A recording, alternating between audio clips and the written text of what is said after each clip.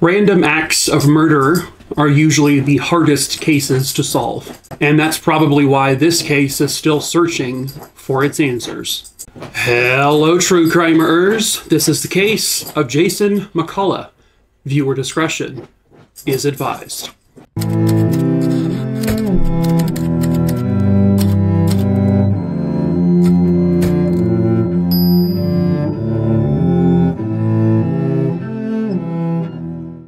Sorry if you can hear those digging sounds in the background. That is my dog Roxy. She's trying to break her way out of this joint. 19-year-old Jason MacCullough lived in the Dartmouth area of Nova Scotia in Canada. He was described as the sweetest guy you could have ever possibly met. He would give you the shirt off his back, and the person said the reason why they know that is because he literally did that for someone. I guess Jason and his family lived in a duplex, and then actually just below them or above them were like other family members, like cousins and aunts and uncles and stuff. So this was like a really close family. Jason was described as being just a super down-to-earth guy. Even for being someone who was, you know, young, a teenager, seemed very mature, very poised for such a young person. They said that even if Jason was in like the worst mood or he had just gotten some bad news, he still always managed to put a smile on his face and make sure everyone knew he was okay for the most part. Jason was a chief scout for Scouts Canada. He volunteered at the Boys and Girls Club in Dartmouth, and apparently it's there where he got the nickname Piglet for whatever reason.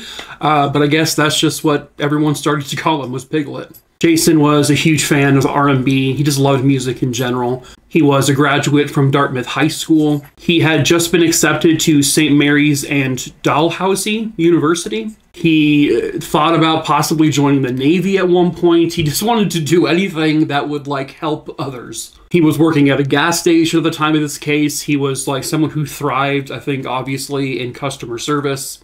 He had just turned 19 on July 9th, 1999, and sadly, he didn't know it, but it would be the last time he ever celebrated a birthday.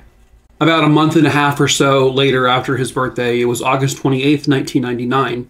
Jason was over at a friend's house. They were just hanging out, chatting, you know, just shooting the breeze. This is also in the Dartmouth area of Nova Scotia. I guess it's on Joseph Young Street. And then at some point that night, Jason decided he was ready to head home. It was just a little after 1 o'clock in the morning, and his home was about 1 kilometer away from where the party was, which is like a little over half a mile away. Jason frequented this friend's house, and he also frequently would walk back to his home. He made this walk a bunch of times, and he usually, almost always, took a shortcut. I guess he lived over on Russell Street or Avenue, but the shortcut would take him through Highfield Park, which is basically, I guess, a playground for kids to play on, but it connected Joseph Street to Pinecrest Drive. It's not a secret path. It's not like a well-hidden thing. It's a pathway, like it's a pre-built pathway that many people used. So like I said, he left sometime after 1 a.m. They weren't really exactly sure when, but at approximately 1:30 a.m., there was a gunshot that rang out that everyone at Jason's friend's apartment or house, they all heard it. As a matter of fact, several people in that area heard the gunshot. They also heard the sounds of multiple footsteps, like running away fast. So multiple people call the police after they hear the gunshot. It's now approximately 2:30 in the morning. Again, these are like rough estimates of time frames. It could have been a shorter window of time, but these are just, you know, heat of the moment times that people don't really exactly know precisely when, but at about 2:30 a.m., police arrive in that Highfield Park area, and specifically he was found on Pinecrest Drive, I guess between 100 and 104. This was literally just blocks from his house, but the body was that of Jason MacCullough. Jason appeared to have been shot point-blank range through the back of his head. It appeared to be a single gunshot wound. Nothing appeared to have been stolen off of him, but they weren't exactly sure if he even had anything on him to begin with. When police would canvass the area and they're asking witnesses about what they heard, pretty much everyone just heard the gunshots and or they heard the footsteps running away. They didn't hear anything that like an argument. There wasn't like a fight, a screaming match or anything that anyone heard. No one observed anyone in terms of fighting with Jason. It just all seemed so incredibly random. His family was notified, and obviously they were just completely grief-stricken and heartbroken.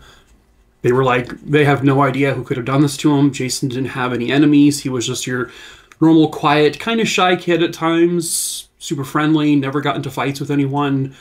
He never got into any kind of trouble. He was never been like arrested. He never broke the law. He was just a good kid. Like, so why would someone do this to him? Some people speculated maybe they thought Jason was somebody else. Could this have been a mistaken identity situation? It's not exactly uncommon. It's happened before. They had to do their due diligence in terms of in the investigation. They confirmed he was not like sexually assaulted by anyone. They checked his bank records. Nothing abnormal had gone through his bank records. And once the family was informed and basically they asked, you know, if they think anything was stolen off of him, the family said no. He didn't have anything on him. All of his belongings and wallet and stuff were still at home. So he wasn't sexually assaulted. He wasn't robbed. He was just shot in the back of the head. I mean, did he even see who did it? Did he even know it was coming? Was this just a random act of violence for whatever reason? This was not an area that was like riddled in crime. However, I guess Nova Scotia was having a bit of an uptick in violent crime at this time, while other provinces were seeing kind of more of a decline in crime. But even still, this particular area wasn't considered like bad. This park and this path and everything that Jason was killed on was traveled by many people. This was a very busy like walkway typically. I mean, not so much that time of night. It's usually a lot more quiet, but this is a highly populated area. I mean, there's apartment buildings and houses, you know, retail places all in this area. So like there were a lot of people who would have heard and possibly seen things. So it seemed like an unusual location to commit a brazen murder. Because of how many people lived in that area, police do believe that someone had to have witnessed this. Someone had to have seen something. But perhaps that person's afraid to come forward. It's not unusual. People would come forward, and these are people who were just like in that area during that time of the morning, I guess you can call it, or late evening. And people would give descriptions of, I guess, men that they saw in the area around the time of the murder. They're not saying or don't know if any of these men that were seen were involved in the murder, just that they were seen in that area. So what basically ends up happening is they end up getting composite drawings made of 5 different men that were all seen in that area. I guess these were men that were maybe consistently seen by multiple people. Again, they're not being labeled as suspects, but they are being labeled as persons of interest. Maybe these are the people who may have more information about what happened to Jason. It's just, they're asking for anything. And you know what? Who knows? I mean, maybe the witnesses who said they saw these men, maybe they're describing the other witnesses who saw these men. You know what I mean? Like, it may just be this roundabout thing, but you never know. I mean, and so they released the composite drawings of all 5 of these men who were allegedly seen in the area and asking the public if anyone recognizes any of these men, if any of these men are you, and you saw something or heard something, please come forward. And so when the images were put out there, 3 of those men matched the descriptions of 3 men who had actually robbed a house that same exact night on Pinecrest, which is the area where Jason was shot. I guess 3 of these men were actually identified, and they were actually arrested and charged with the burglary because they had also robbed this house at gunpoint, and they were convicted of that crime. So police were trying to determine if those men had anything to do with Jason's murder. I'm guessing they ran ballistics on whatever ammunition may have been used to kill Jason compared to the guns that were used in this robbery on that same night. And I'm guessing they didn't find a match because none of those men were ever charged with any connection to the Jason MacCullough murder. In April of 2005, police say they have a female who is a person of interest. And they said they've got information, credible information, that this woman was at Highfield Park during the time that Jason was murdered. But in terms of who she was, I don't know if police knew her name or they were just looking for a general suspect or person of interest. But they never released her name, and nothing ever came from it. And so every time they get some kind of lead or a tip, they investigate that lead or that tip, it never pans out to anything. Like I said at the beginning, this was a random act of murder, as far as they could tell. They have no idea if Jason even knew the person who shot him. They don't even know if Jason saw the killer coming. It could have literally just been someone walked by, pulled the trigger, and killed him, and then ran away for no reason whatsoever. It's frightening, but it happens. But that makes it that much more difficult to solve when you can't bridge a connection to anyone in Jason's life that could be someone who may be a suspect, when there is no connections like that, when there is no past criminal history with the victim, when you can't link any relationships that had a tumultuous ending, no jilted lovers or anything like that, when they can't match any coworkers who had a grudge against him. When that doesn't exist, there's no one to look at. And that's where they're at. There's no one to look at. And if this was a random person who just walked up and shot him, it's going to take almost a miracle to find out who it was, unless that person comes forward.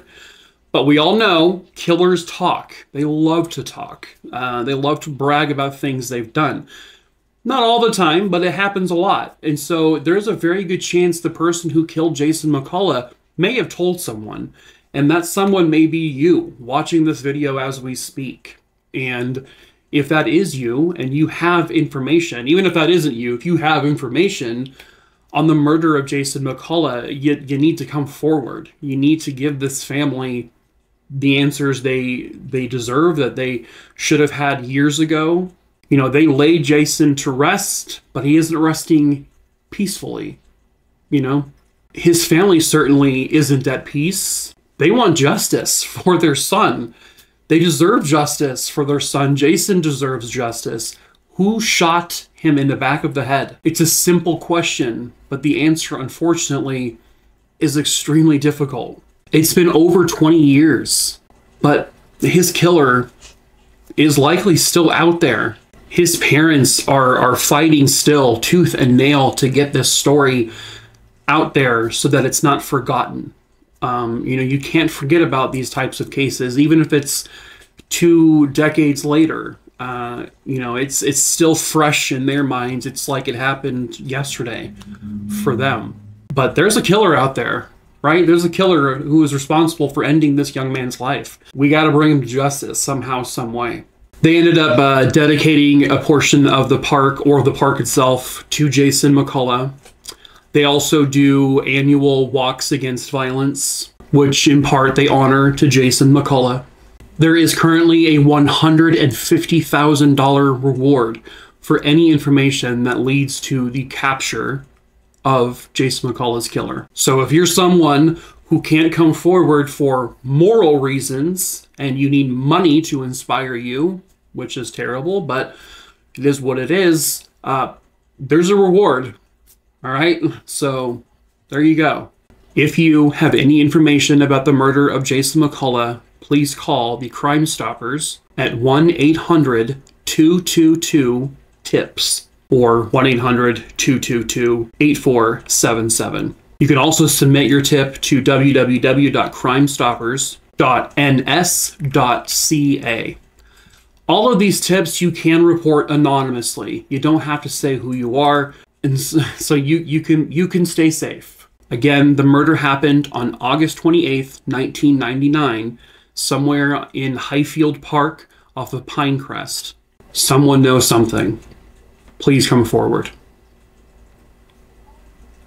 But that is it for this case, True Crime Maroonies. I hope you found it interesting. As usual, if you have tripped, fallen, and stumbled your way into this video, hello, I'm Mike. I tell true crime stories. I tell them here, also over on TikTok. So please subscribe to me here. The link to my TikTok is in the link tree in the description below if you want to follow me there as well. Next, if you want me to cover a case, please email me the information. Just email me the name of the person, where it happened, and when it happened, and I will eventually add it to my list. I pick my cases that I cover at random, so I will cover it eventually. I just can't tell you when. Next, if you want to support me in any way, we do sell merch, t-shirts, hoodies, wine glass, stuff like that, and we ship internationally. So please feel free to do that if you want. Also linked in the link tree below. And then lastly, if you have Discord and you want to join my Discord server, also in the link tree below in the description, please be over the age of 18 or else you will be kicked out. So yeah. But that is it for this video, True Crime Maroonies. That was provocative. No, it wasn't. No, it wasn't. I don't even know what does provocative mean? Molly, what does provocative mean? Molly's flipping me off. Molly, Jesus. What? What is a girl? What? Jimbo? He fell in the well? Well, that's Jimbo's problem. I'm gonna go save him. Well, it sounds like it's a him problem. You know what I mean? Go save him. Go save him. What? Molly just flipped me the bird, the double bird again. I guess goodbye, I guess.